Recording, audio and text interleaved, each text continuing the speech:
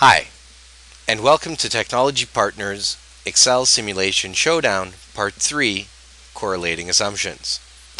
My name is Eric Torchia. I'm the Executive Partner and Analytics Practice Lead at Technology Partners Limited.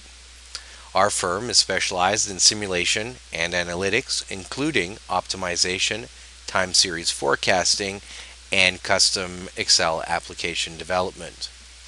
As a quick note, we are a partner and a reseller of all the products and firms presented today.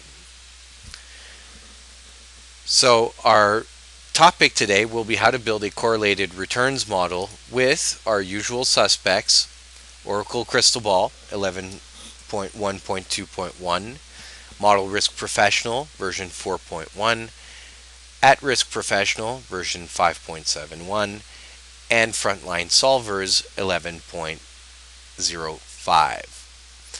So, the various dimensions on which we are going to compare these packages are the number of correlation methods or patterns that are available in the package, if the presence or availability of correlation calculation functions, how many ways that we can visualize correlation, so the graphing capabilities, correlation fitting and matrix generation, so if we have a set of data, can we extract a correlation matrix, multivariate correlation, as well as how we interface the correlation works within the package. So are correlations embedded in the worksheet, or are they accessible through a UI or a combination of both?